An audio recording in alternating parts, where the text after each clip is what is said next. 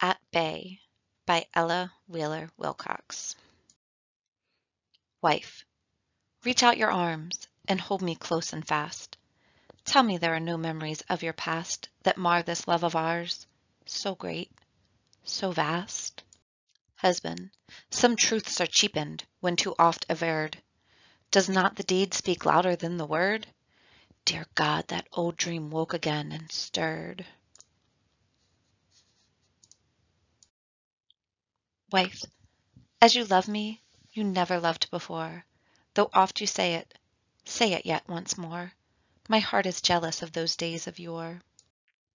Husband, sweet wife, dear comrade, mother of my child, my life is yours, by memory undefiled.